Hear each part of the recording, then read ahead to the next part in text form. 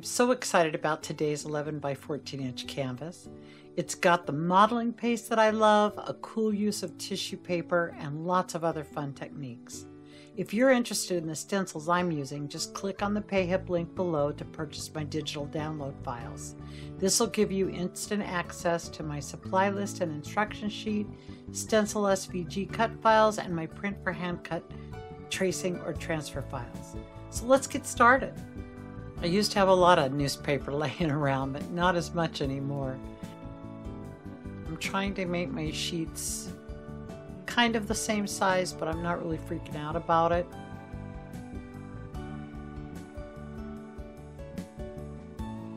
Not sure how many I'm going to use, so I'm just trying to get a good mix of colored and plain. And then I'm going to take my Mod Podge and start decoupaging it onto my canvas.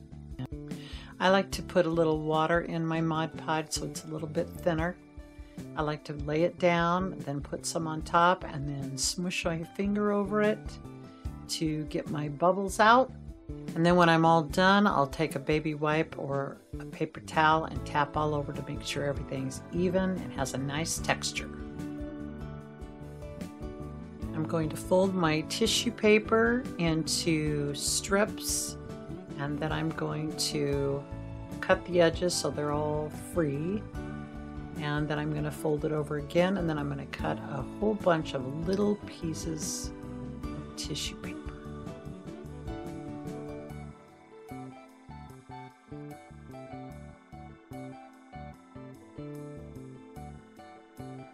My canvas is dry, so I'm cutting off the edges of the newspaper and then mixing up some paints. And then I'm going to start applying my paints with the side of my hand or my fingers. This is a really fun technique for me. And then I use a baby wipe to just go in and blend my colors a little bit. Now, because of that nice Mod Podge background, I can add color and then use my baby wipe to take some of the color away and just keep going until I get everything just like I want it. Adding a little off-white now with my baby wipe just to push everything back and calm some of those really bright colors down a bit. I'm using my Hummingbird stencil and my dauber, which is a makeup sponge and a clothespin, and just marking really quick my Hummingbird so that I know where it's going to go. Mixing up a couple different greens, one darker, one lighter, and then I'm going to go in and start stenciling on my stems. I like to put my darkest color down and then tap in just a little bit of the lighter color here and there, and just to give it a little bit of dimension. And then I'm going to use my heat tool in between so that I'm not smearing my stencil in my paint. Then I'm going to go ahead and put my little flower bases on, turning my stencil this way and that so I have my little field of Bee Balm is going all kinds of directions. Give it some good movement. Now using my stencil to stencil on my leaves. Turning them as I go so they're facing different directions. Now I'm going to add in a little bit of my off-white to my green, make a lighter color, and then go in and use my long liner brush to put in the veins of my leaves. I've got my Mod Podge out, and I'm going to put some out for each flower. Put a big clump of my tissue paper and Mod Podge it on the top. I've got it pushed down. I'm not worried about bubbles and like I normally am with Mod Podging. I want it to be raised and lots of texture.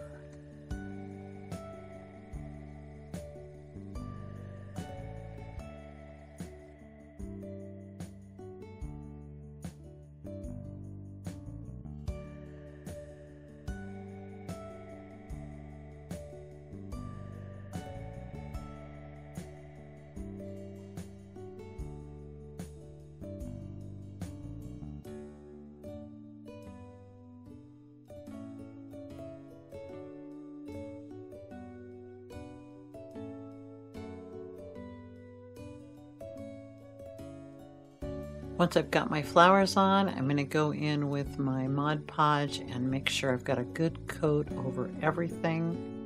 And then I'll take a baby wipe and tamp all over just to make sure that I've got the same texture everywhere and it's nice and even. With my canvas dry, I'm going to put a nice thick coat of modeling paste through my stencil. And then I'm going to use my toothpick to clean up any edges that might have gone over. I've cut a little piece of felt to put over my dauber, and then I'm just kissing my hummingbird all over just to give him a little bit of texture. Looks like I've got a few areas to clean up here on the tail. You see me talking to the camera every once in a while. I originally created this as a kit I was selling on Etsy. With a thin application, you won't have as much cleanup, but with a thicker application of this paste, I always have a little bit more cleanup. And it'll take longer to dry the thicker it is. If it's a thin application, this dries within 20 minutes. My hummingbird is dry, and now it's time to start painting. I designed this little guy after an Anna's hummingbird, which has that nice bright pink on his head and the green on his back. So pretty and vibrant. I love painting on a Mod Podge surface because it's super easy to go clean up any areas that I might have gone over when I'm working on really thick modeling paste especially. Going in with a little dark gray on his beak.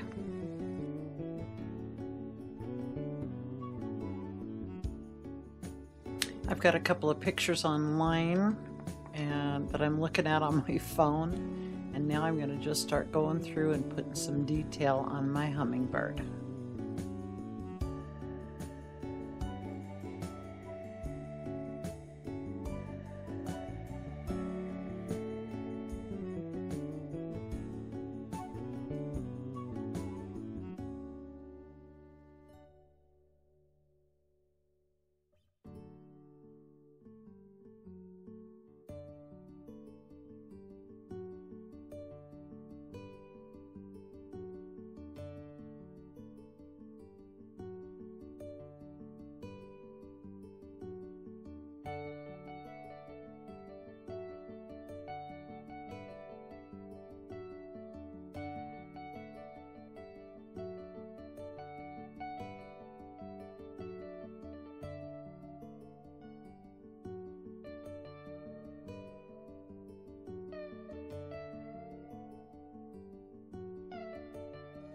I'm mixing up my magenta with a little bit of red for his head color, and I'm mixing a little bit of my metallic white in so we have some sparkliness, because he looks like he has, my original picture looks like he has some sparkliness.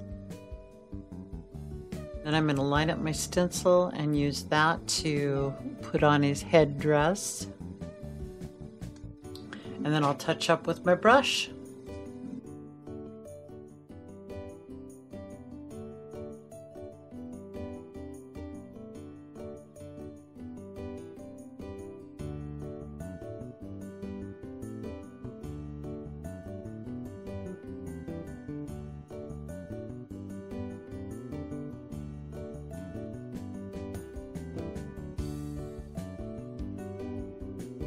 Then I'll take a little bit of my red, put a little bit of that in here and there.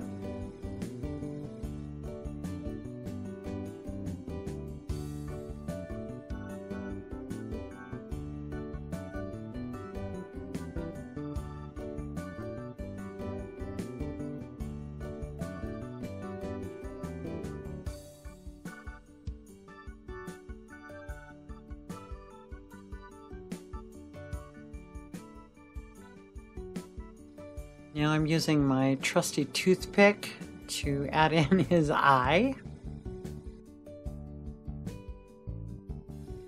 And then just a little bit of my off-white to add some detail.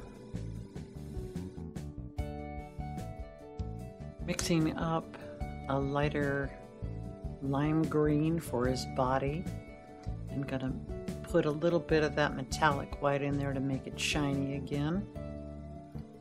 Then I'm gonna cut off the end of my dauber, and I'm ready to use my stencil and put on the green. If I can get it lined up properly. Yay, she did it.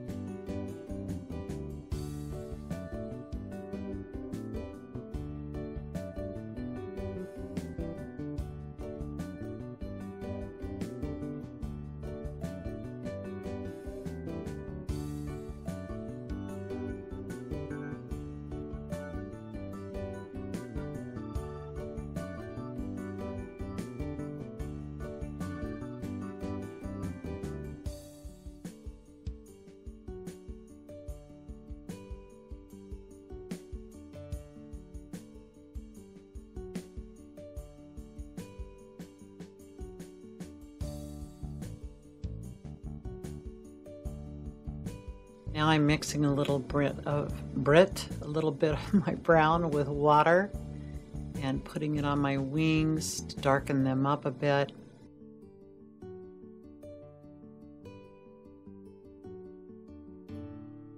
And now to finish up, I'm going to tap just a little bit of red and pink on top of my flowers. Thanks for watching today. If you enjoyed this video, please hit the like button and subscribe. I'd also love to hear from you if you want to leave me a comment.